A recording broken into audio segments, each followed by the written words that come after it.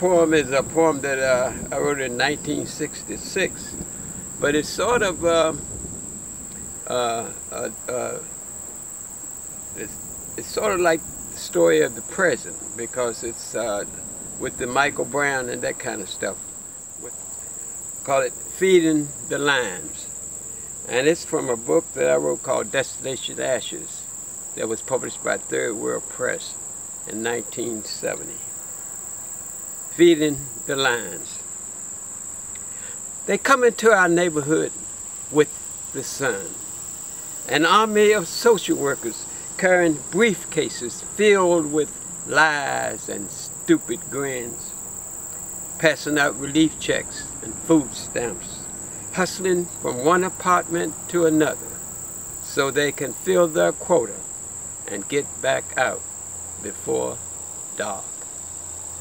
Hey, hey, hey, hey. Hey, hey, hey, hey.